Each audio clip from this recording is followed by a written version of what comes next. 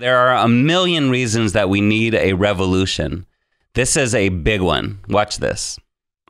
The tragic death of a teenager with autism sparking outrage. Today, the community is rallying around the family of 15-year-old Ryan Gaynor. The teen was shot and killed by a San Bernardino County Sheriff's deputy earlier this month. Where's he at? Hey, get back! Get back! You're getting shot!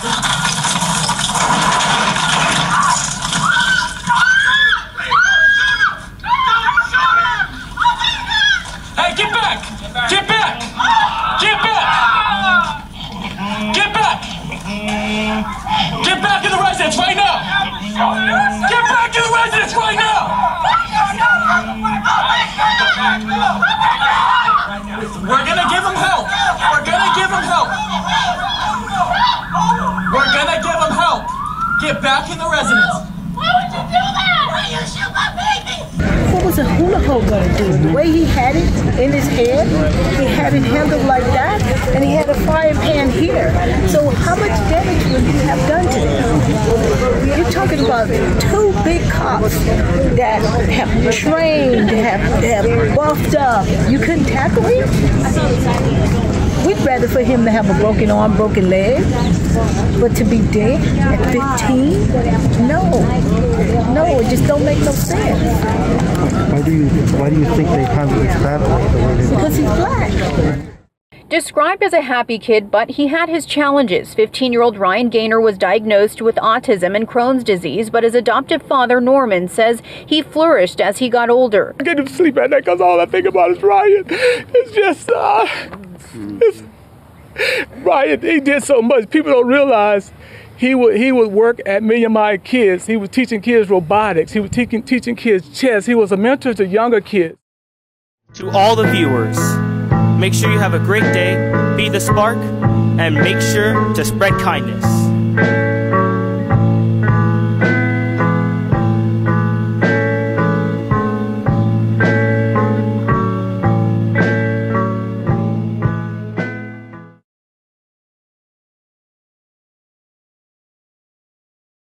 How many more times does this have to happen? How many more times do the tears and the cries of anguish and anger have to pour forth from the wounded hearts of people? How many more times, when another of these outrageous murders is perpetrated by the police, do we have to hear those words that pour gasoline on the already burning wounds? Justifiable homicide, justified use of force by police. How many more?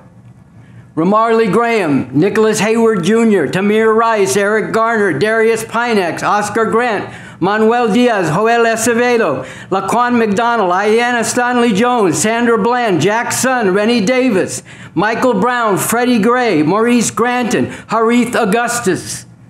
The list goes on and on and on. Thousands and thousands, especially Black and Latino and Native American. If this were the only thing wrong with this system, it would be more than enough reason to sweep it off the earth. So what you just saw in that clip was just some footage from the cold-blooded police murder of Ryan Gaynor, a 15-year-old autistic young man, by San Bernardino sheriffs. You know, and as Bob Avakian said in the clip that followed, if this were the only thing that was wrong with this system, it would be reason enough to sweep it off the face of the earth. In today's show, we're going to share more from the family of Ryan Gaynor, from a press conference they held that the LA RevComs, that is Revolutionary Communists, went out to. We're also going to bring you more from Bob Avakian, who you just heard from briefly. Bob Avakian, you should know, is the revolutionary leader who has developed a whole new framework for human emancipation, what we call the new communism. He is hardcore for a real revolution, and he's brought forward the scientific methodology, the vision of a whole new liberated society, the strategy to make a revolution, and he is providing the leadership to make this real in these times. And one of the things that is most distinctive about him through his whole life and development from a very early age is his deep connection to Black people and to the struggle for their liberation. And as he's developed this new communism, he's deepened our understanding, humanity's understanding of how closely the fight for the liberation of Black people is bound up with the fight to make revolution, to emancipate all of humanity. So in today's show, we are also at the heart of the show going to share an excerpt where he goes very deeply in a speech into why you cannot end white supremacy without overthrowing capitalism, how they're bound together, and how we need to make revolution to abolish both. So later in the show, we're going to be talking about the repression that's coming down now on pro-Palestinian voices speaking out against the U.S.-backed genocide in Gaza. And we're going to be talking about a protest that happened recently at UCLA against the UC, University of California Board of Regents. So before we dive into all of this, we want to give a fuller sense of the scope of this revolution with one more short clip from Bob Avakian. Why are Black people, Latinos, and Native Americans subjected to genocidal persecution, mass incarceration, police brutality, and murder? Why is there the patriarchal degradation, dehumanization, and subjugation of all women everywhere, and oppression based on gender or sexual orientation? Why are there wars of empire, armies of occupation, and crimes against humanity? Why is there the demonization, criminalization, and deportations of immigrants and the militarization of the border? Why is the environment of our planet being destroyed? There is one fundamental reason. The basic nature of the system of capitalism, imperialism that we live under, and the way, because of its very nature, it continually perpetrates and perpetuates horror after horror. And in fundamental terms, we have two choices. Either live with all this and condemn future generations to the same, or worse, if they have a future at all, or make revolution. So, Raphael, we started with this clip, this really beautiful clip of a glowing, really sweet, young Black youth, Ryan Gaynor, talking about how you should be the spark you want to see in the world, somebody who's just got an incredible smile. He's a young man with autism, and he was experiencing a breakdown, some kind of mental breakdown, an episode, and his family called for emergency line for help. And they've done this before. They called for help. The police came, and instead of offering help, they did what has happened way too many times to way too many families, and especially disproportionately to Black families, to Native American families, Latino families. Instead of bringing help, they shot this child dead in front of his family. It is a nightmare that they had to go through. It's really sickening, I just about lost it like multiple times watching these videos, watching the family speak at this press conference. This should not go on any longer. This was the fifth time this family called the police for help. They knew exactly what was going on. They knew they knew about Ryan Gaynor. The police knew. The police knew. They knew he was having a mental breakdown, but from the minute they arrived there, with their guns out when they showed up, they didn't treat Ryan as someone to be helped. They treated Ryan as someone to be put down, a dangerous threat to be put down. Despite the fact that, as his aunt said at the beginning, he just had a gardening tool and a frying pan, and the police could have dealt with this so many other kind of ways. And we'll get more into this when we hear from the family in a minute.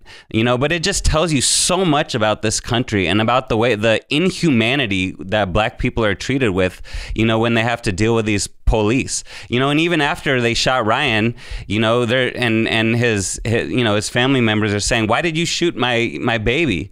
They're telling them, "Get back, stay away." Like they didn't, and then it took another 60 seconds before they even tried to, administer any, medical care towards Ryan. It's just, and then we'll hear from the family members describing what the family went through after that, how they themselves were faced with arrest. We're going to play more from the press conference where his aunt, his father spoke, where some of the members of the Los Angeles Revcom Corps for the Emancipation of Humanity went out, filmed this press conference, interviewed the family. We're going to bring you more of that. But one other thing I want to note before we do is that the San Bernardino sheriffs actually put out a press release that described this incident where they cut this kid down in cold blood as an encounter where they put this, I want to quote it, attempted murder of peace officer. Think about that. Attempted murder, like this 15-year-old attempted murder on a peace officer. It's the exact opposite. These were not peace officers. These were murdering thugs. They're the violent ones, and they were the ones who carried out the murder. And even after the fact, even caught on camera, this is how they're telling it to the world. This has got to stop. I think we should go to the press conference, hear from the family. Do you want to describe what we're going to share? So we're going to hear from Ryan Gaynor's father, who, describes what kind of person Ryan was and his struggles growing up, but also how he came to flourish as a young man. And then until he was cut down. Then we're going to talk about, then we're going to hear from his aunt, who describes the way the family was treated and how this needs to stop. Just to tell you who Ryan was and all the things he overcame. In 2010, we did foster to adopt, and we adopted Ryan. The adoption was final in 2011. When we first met Ryan, he had a helmet on his hand. They said he was prone to falling. The first thing I did, I got rid of the helmet. And Ryan was a drug exposure and alcohol fetal syndrome. And Ryan was a speech delay. Ryan could not speak. And we was like, how are we going to communicate with this kid? How are we going to communicate with this kid? So we taught him sign language, just to communicate that he can tell us if he's hungry or he's not hungry. And we took him to our home when they allow us to take to our home, and then we discussed it with my wife and my daughters about should we adopt, should we not adopt, because he had a lot of issues. And then my daughter said, why would you bring him home if you don't want to adopt him? And she said, we all got issues. And then after she said that, we agreed to adopt him. Then he started talking. It's like, wow, thank God. He started talking, he started communicating, he started flourishing. And he went through so much. There was so much he dealt with. And this at the age of 3.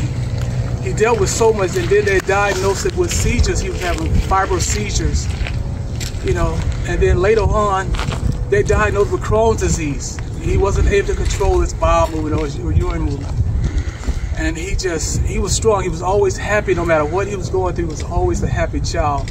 Even in school, the battles Ryan fought. Going to school, and kids teasing because he had to wear pull-ups because he had Crohn's disease. We had to deal with that. But he was always happy. He just wanted to be treated the same. Anyone can tell you how our son just flourished. He loved to talk, from not talking to talking all the time. And he was so smart. I said, I gotta Google it, son. And when he liked the Lakers, he liked it San Francisco, he liked the Dodgers, but he knew all the stats. So I'm like, how do you keep up with all that? He was like, had a sponge in his brain. It was a sponge. When every time I said, when you get off to school, call me. He's like, Dad, I'm home. This is Ryan. I said, how was your day, Ryan? He said, my day was good. Some days was good, some days was bad. And I said, Ryan, do you have any homework? I said, do your homework first and do your chores. And after you do your chores, you can have your computer time. So that's the Ryan I know. That's the Ryan I remember. That's the Ryan that I miss. I can't even sleep at night because all I think about is Ryan. It's just, Ryan, he did so much. People don't realize, if you knew Ryan, you love Ryan. People that say these negative things, they don't know Ryan. Ryan never, I had never heard a bad word from anybody in the community about Ryan. The morning my sister called me, she was just screaming on the phone, they shot my baby, they shot my baby. And I go down to the police station because I find out that they got my sister down at the police station for 3.5 hours. So I called on that phone and I said, why you got my sister down here? She needs to talk to the detective. No, she doesn't. Right. She didn't shoot him. Right. Why is she being held in a jailhouse? She didn't shoot him. Then after we go to the hospital, after they gave us the false pretense that my nephew was still alive, we get pulled into a room and they tell us, the doctor says, when he came in, he had no pulse. He said, well, I opened him up and his heart had no heartbeat. So I told that detective, you call down to that jail cell and you tell them to release my sister right now. And I go go back down there, and now they're playing games. Oh, who are you talking about? What's her name again? Then as my sister's trying to roll, my niece is trying to roll my sister out, the police officer is standing in front of my sister, preventing her to come out. And guess who had to tell my sister that her baby was dead? I did. I had to tell my sister that my nephew that was over to my house at Christmas time when we had our dinner, that he was no longer here. When I say a gentle young man would not hurt a flea.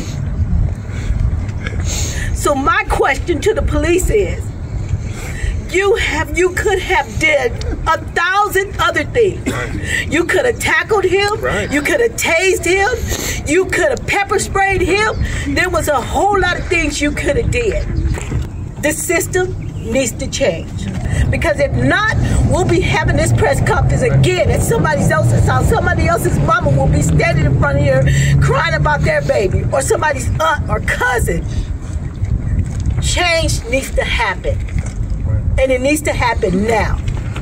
We've had enough of this. And I'm not saying I'm not sorry for what I'm saying, but I'm telling you it's happened to the black community more than it's happened to anybody else. We are burying more than anybody. And now we gotta bury my nephew. I don't want to bury my nephew, but we can't bring him back, so we have to. But why? That's my question, why? In watching that, you feel the agony that this family has been put through, and that so many families have been put through, whose loved ones have been murdered by police. And Ryan Gaynor's aunt, Sheila, is exactly right when she says this is happening disproportionately to black people. It's also happening disproportionately to Native American people and Latino people, and this needs to stop, or else it will be exactly like she said, another family standing in front of their home, pouring out their tears yet again. This murder after murder by police needs to stop, and we need to do exactly what she said at the end. We need to be asking the question, why does this keep happening? Why is it going on? This needless, senseless murder. And if it were easy to answer that question, we would have had a change that we need by now. We would have seen the kind of change we need. And people have tried. They have stood up. They have protested. They have rebelled. And we need much more of that. But a lot of this has been funneled into things that have not gotten to the root of the problem. We've seen body cameras put on police. We've seen sensitivity trainings. We've seen police review boards. We've seen all kinds of reforms, but we have not seen this stop. In fact, 2023 saw the highest rate of police murder in years, actually ever. So this is going up, not down. So to get to the root of why this keeps happening and why only an actual revolution, only the overthrow of the system that we live under can put an end to this murder by police, even as we should be standing up and protesting and resisting this now, we want to go to something from Bob Avakian, where he goes into this deeply and scientifically in a way that no one else has in his speech, why we need an actual revolution and how we can really make revolution. How white supremacy and capitalism are woven together, and to end one, you have to end both. Let's watch. The oppression of black people and other people of color. This system in this country was founded in genocide and slavery. From the beginning, African Americans and Native Americans were treated as pariahs, a caste of people less than human and not deserving of the same rights and opportunities as the European settlers of the territory. White supremacy was poured into the foundation and into every institution of the country. The uniting of the United States was accomplished through the compromise written into the founding Constitution that institutionalized slavery. And for generations, slave labor produced a great part of the wealth of this country. As I said in Basics 1:1, there would be no United States as we now know it today without slavery. That is a simple and basic truth. And then, when it was no longer possible to contain the conflicts that had been somewhat held in check by the founding compromise, the Civil War erupted between the southern slave states and the northern states, which increasingly were based on the exploitation of wage labor by capitalists. But shortly after the end of this Civil War, another compromise was engineered, which was a continuation of the original compromise under the new conditions.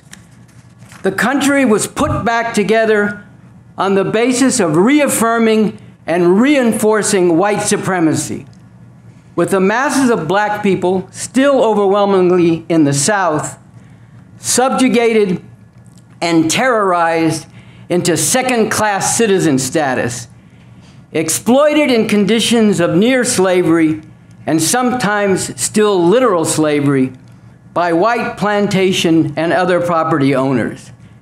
And the land and way of life of the native peoples was further stolen through armed conquest and decimated by slaughter, confinement in reservations, and cultural genocide, which has resulted in the poverty, oppression, and repression that continues to be inflicted on Native Americans to this day.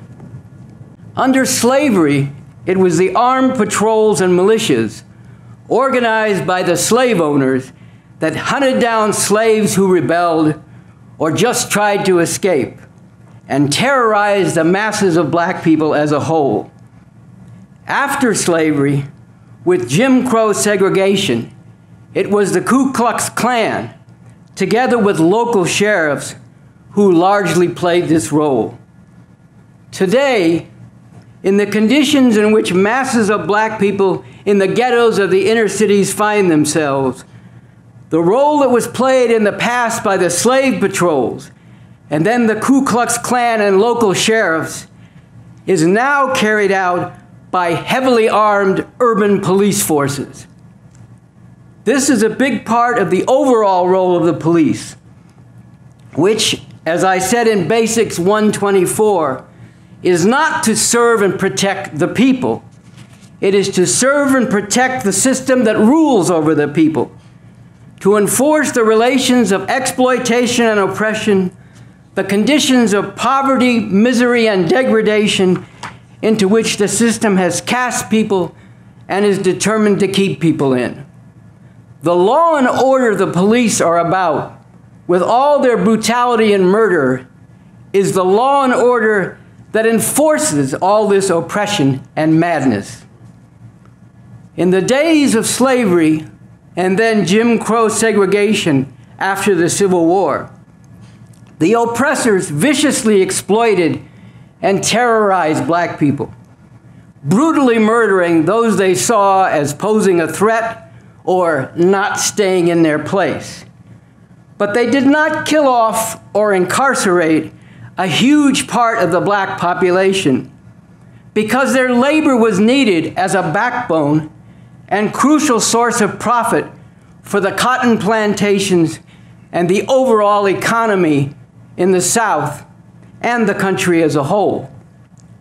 Today, with great numbers of black people concentrated in the inner cities, and with many factories and other capitalist enterprises having moved away from the urban cores, the police have killed thousands of black people in the last few decades, and they play a key part in forcibly maintaining masses of black people in a situation where, especially youth, robbed of any decent future under this system, are killing each other in the thousands, and millions are either incarcerated or in some other way under the control of the so-called justice system. Because white supremacy is such a defining part of this country, it is not just African Americans and Native Americans, but people of color generally who are subjected to discrimination, degradation, and brutality. And this applies now in acute ways to those whose roots lie in Mexico, El Salvador, and other parts of Central America and the Caribbean, which are tightly ensnared in a net of domination and exploitation by the imperialists of the USA, whose ravaging of these countries has driven many to emigrate to the U.S. itself. White supremacy and capitalism, they have been completely interwoven and tightly stitched together through the whole development of this country down to today. To attempt to really put an end to white supremacy while maintaining the system of capitalism would tear the entire fabric of the country apart. White supremacy and capitalism. It is not possible to overcome and finally abolish the one without overthrowing and finally abolishing the other.